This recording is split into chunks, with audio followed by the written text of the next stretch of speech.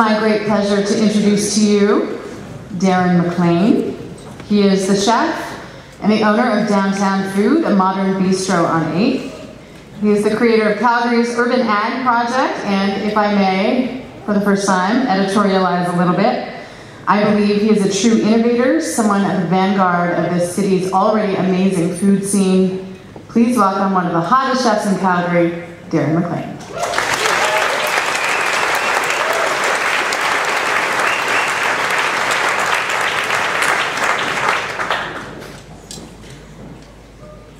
Wow, that's quite bright.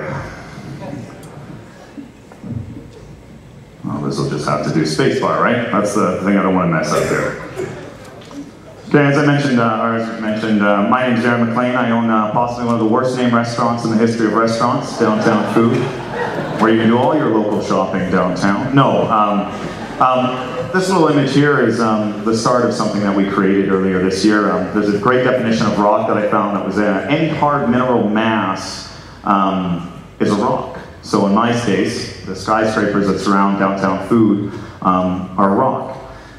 So in these rocks, when you look around, the next sort of image that's going to be coming up here in a moment, any sort of structure, they're not really hospitable to life. We looked at some of these great mountain ranges that we saw. We didn't see any green things, trees. So here's my rock. Here's my little piece of, and from this I wanted to make a bit of an urban oasis. Great chefs should always be looking to great ingredients. So I don't have a farm, so I turned to the only sort of place I had. So when you start thinking about how am I going to grow a rock, how am I going to grow a rock? He knows that, I don't. When you start thinking about these sorts of things, you have about a million questions. What am I going to grow? How's it going to work? There we go, that's a little better. How can we get the soil onto the roof? There's just all sorts of questions. I'm not a gardener. Am I crazy? These sorts of things sort of enter mind. So this is how you get things to grow on a roof, any way you can. So here's us stacking these planter boxes up onto different canisters. This is a shipping container of the restaurant next door to us, and then onto the roof. Gentlemen here, the Leaf Ninjas, they're super awesome. I don't know if you guys have heard of them. They're really amazing spin farmers. They're incredible. And then we got to start thinking about, okay, first question, what are we going to grow? In our case, I don't have a clue, so we grew everything. These are some seedlings. We had a design for oranges and such, but well, unfortunately, some things just aren't meant to be. Then we have to start looking at other means of facilitating growth on a rooftop. So the next sort of question was, okay, what are we going to feed these plants, or how are we going to water them? So again, mentioned the Leaf Ninjas, they gave us this really great idea, designed for a rain catch that we powered it with solar power, and we used PVC piping in order to power the pumps to water the garden. The next thing is sunlight. Sunlight is incredibly important to growth, as we know, so we engaged in a really technical sun analysis, by which, not a real picture, but yeah, we basically sat on our roof and drank beer and saw where the sun was going to go. No, really, there was graphs and charts and all sorts of, no, there wasn't. We literally drank beer and watched the sun. It's a very chef thing.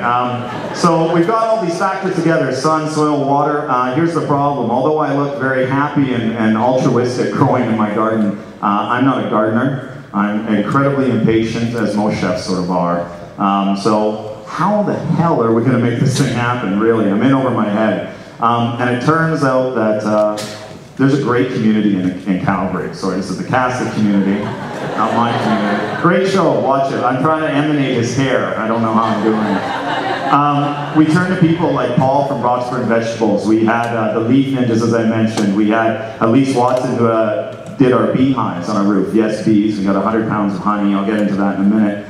And by talking to them, I realized that we needed, moreover, not just a place to grow things, but we had to facilitate and create an ecosystem on the roof. And this is a lot more challenging than you think. You have to start thinking of the pests that are going to come. You have to think of, like I said, water, soil, sunlight.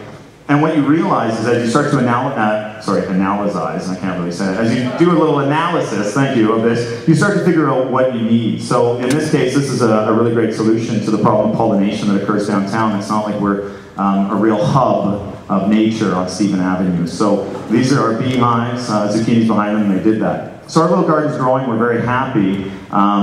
Jeff Goldblum, if you've seen Jurassic Park, he has this very elegant quote life will find a way. Life found a way to help start destroying some of our crops. We had root maggots destroying our cabbages, leaf miner bugs attacking our chard. So all of a sudden we're sitting here, what do? So we got predator bugs. We started using other bugs to control good bugs using bad bugs, and all of a sudden we started to flourish. And you know, it's kind of funny, sorry, I'm gonna do a little, I'm feeling lost.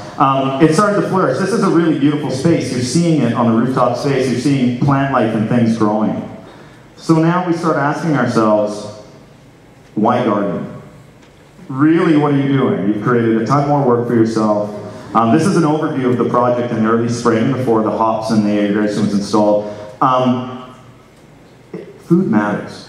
Where our food comes from and how it tastes and how it's produced and the treatment of the animals that are involved matters. And it matters because we're running out of farmland.